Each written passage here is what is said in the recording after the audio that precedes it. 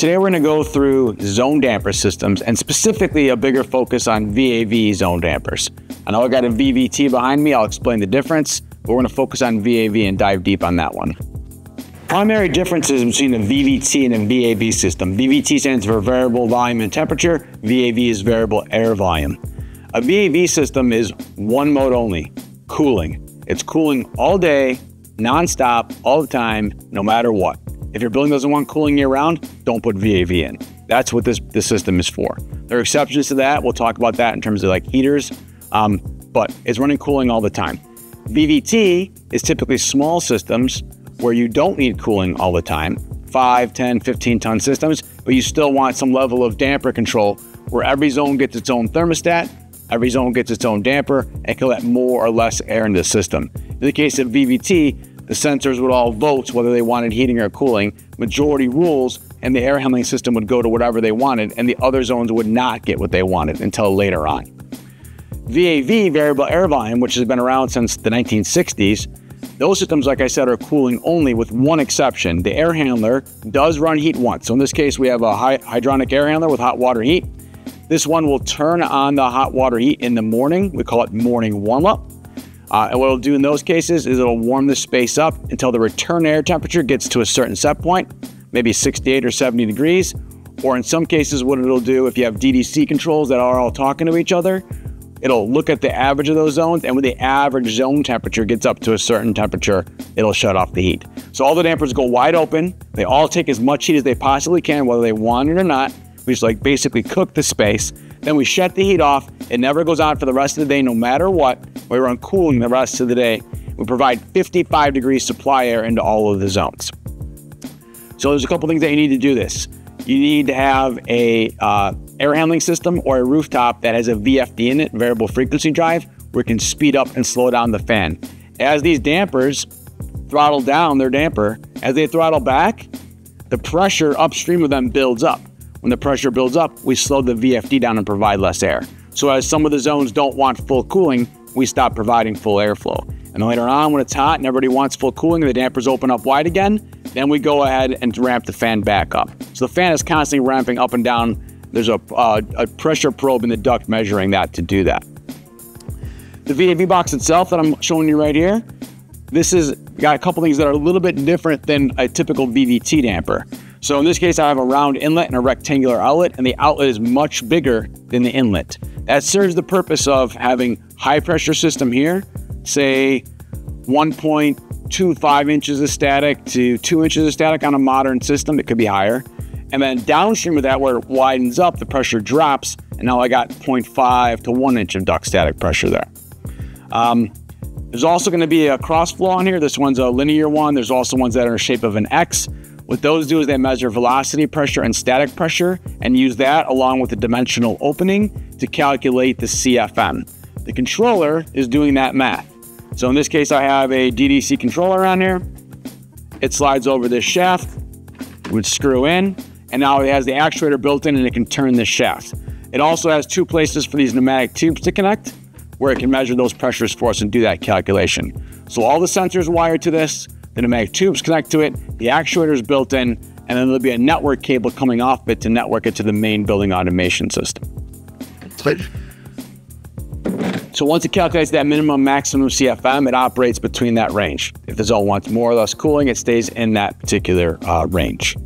So we got VAV dampers. You could also have fan-powered dampers, where there's actually a fan system in there. It's obviously much bigger than the one I just held up. That's a whole nother topic for another day, but that will be part of an overall VAV system as well. We have the VAV dampers, we have the cooling-only air handler, and another thing we have to keep in mind is that cooling only, but it has no idea what's going on in the space. The air handler, whether it's this air handler or a rooftop, has no idea what temperature is in the room. It assumes everyone always just wants cooling, unless it gets that morning warm-up command. Other than that, everybody wants cooling. So what it does is it provides 55-degree air, just non-stop. So there's a duct temperature sensor, supply air temperature sensor in the duct of those units that's just maintaining 55-degree air all the time. In order to do that, I have to have modulating cooling capacity. I can't have one compressor and turn it on and turn it off and expect it to be 55. It'll be 55 on average, but it'll be 73, it'll be 41, 73, 41, it'll average to 55. Also, two stages is not going to do it. If you have a two-stage machine and you put it in a VAV application, you'll beat the second compressor to death. It'll be clicking on and off all the time. If you're going to use fixed speed compressors, at an absolute bare minimum, you probably need 4 compressors. Better would be like 6 or 8 compressors, or a variable speed inverter compressor, or a variable speed inverter compressor along with a fixed speed, and you can kind of tag team them that way. But you got to have some way to modulate the capacity. In this case, we have chilled water piping, so we can modulate it with chilled water. That's really easy to modulate with a variable speed circulator or with a modulating valve. Chilled water is pretty forgiving in that regard. So 55 degree supply air, lots of stages of cooling to do that, modulating fan, controlled off of static pressure to do that, VAV terminal boxes in each space, and have a zone temperature sensor on those. You can group zones if you want to. If you want to take 5 offices on the east perimeter and group them together on 1 damper with 1 stat, you can do that. Just know that 4 of those spaces won't be as comfortable as the space that has the thermostat. But you can do a little bit of grouping in that regard. If the perimeter zones need heat, because a lot of times the core of the building needs cooling year round. So where I'm at in the Midwest, it's a cold climate. We get down to 0 degrees or colder sometimes.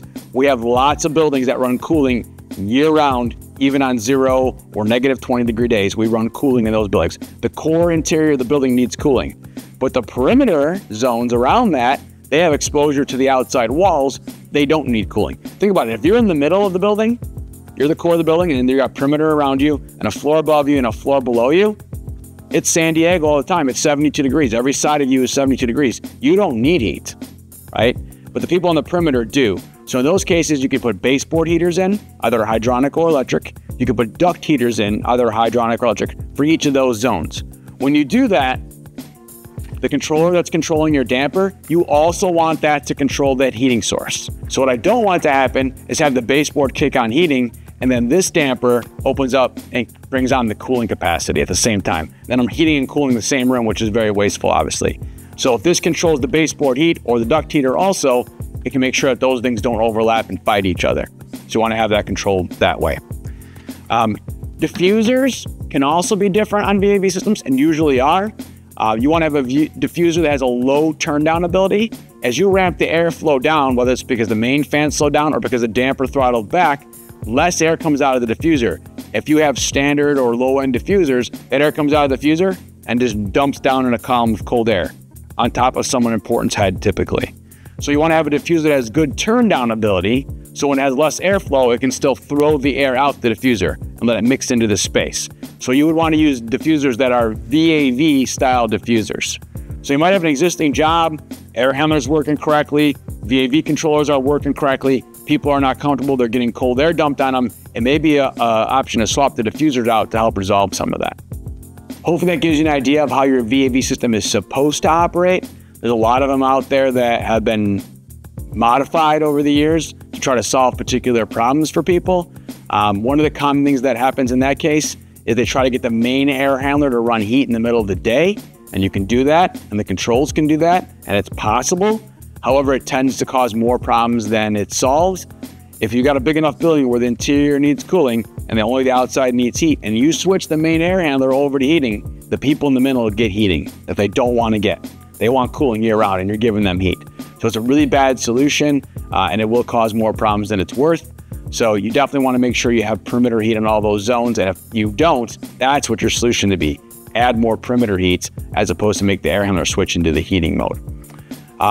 If you want to dive deeper into the VAV topic, you're going to need to go down the specific control path. So if you have pneumatic controls, you can research that. If you have DDC controls from manufacturer A, B, or C, you can research into that. But from a generic standpoint, this is probably about as far of a deep dive you can do.